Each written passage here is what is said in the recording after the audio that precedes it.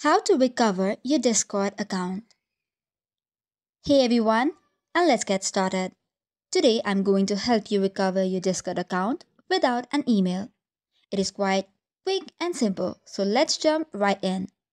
If you're trying to log in onto Discord and do not have access to email associated with your account, you can either sign in using your phone number.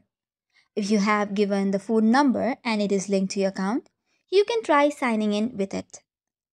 If you do not remember or you want to reset your password, just tap on forgot your password.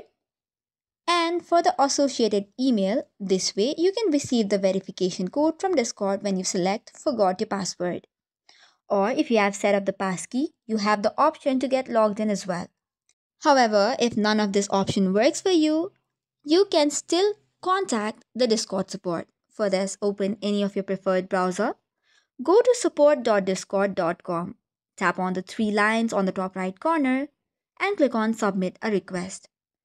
Click on the option of Help and Support and then give the email address that you have access to. After that, on Type of Question, select your option of Recovering Account. Once that is done, you have to now write down the description. Make sure to inform that you cannot access your account because you have forgotten your password and do not have access to the associated email anymore.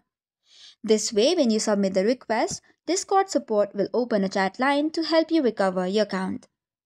If you have any further questions, feel free to ask in the comments and we will get back to you. In the meantime, do not forget to like and subscribe for more helpful videos. Thank you and keep watching.